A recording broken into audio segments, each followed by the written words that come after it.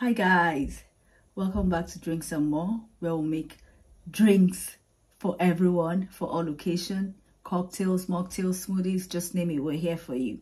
And we keep our recipes really simple. If you're just joining us for the first time, you're welcome. My name is Olichi. In today's video, I'll be sharing with you the Matador recipe. Now, the classic cocktail version calls for pineapple juice, freshly squeezed pineapple juice, lime juice, and your tequila.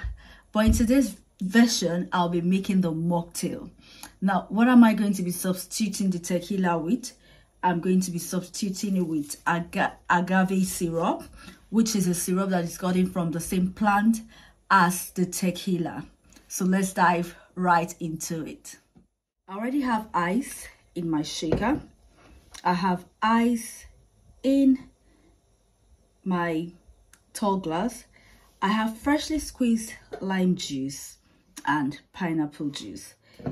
Now I'll be taking about 0.5 mils of agave syrup, pouring it into my shaker. I'll be going in with 1 ounce of freshly squeezed lime juice. This glass here contains about 120 ml, so call it 4 ounces. And I'll be going in with 4 ounces of freshly squeezed pineapple juice.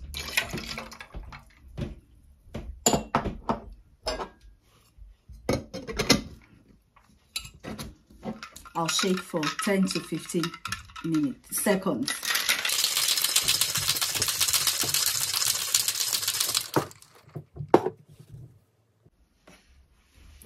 Now you just want to go ahead and strain into your glass.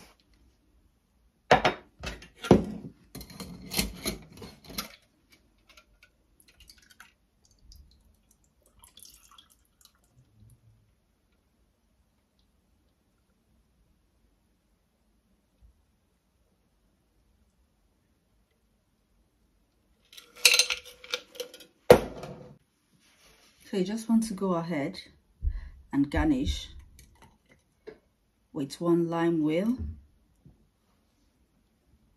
and 1 pineapple wheel.